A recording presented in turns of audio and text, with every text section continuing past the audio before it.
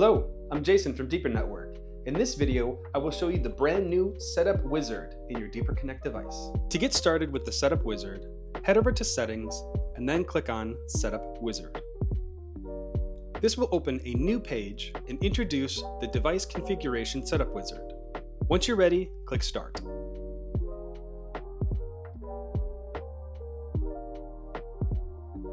The first page will have you choose the DPN mode, whether that's Smart Route, Full Route, or Direct Routing.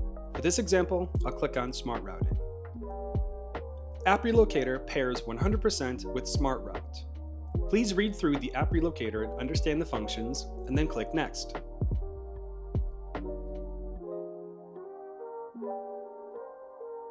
The App Relocator page is a brief rundown of all the applications available and where they're being routed to.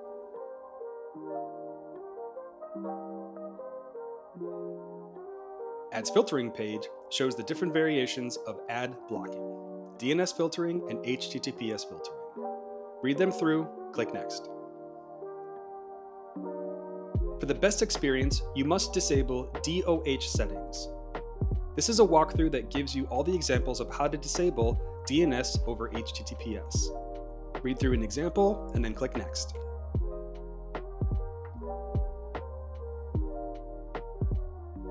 The ads filtering and web filtering process allows you to enable parental controls or disable DNS filtering, which is ad blocking if you wish. Check the parental controls, but always keep DNS filtering enabled. Click Next. The HTTPS filtering process requires a root certificate to be installed and trusted.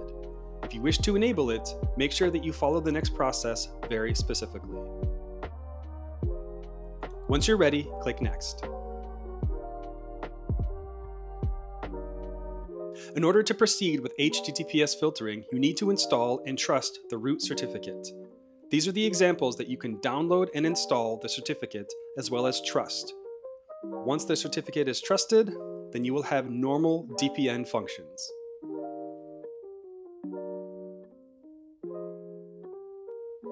Once you're completed with this section, click Next.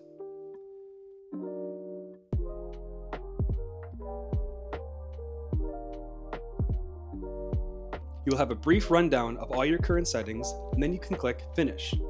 It will bring you back to the dashboard, and all of the configurations are now complete. That is the new Setup Wizard.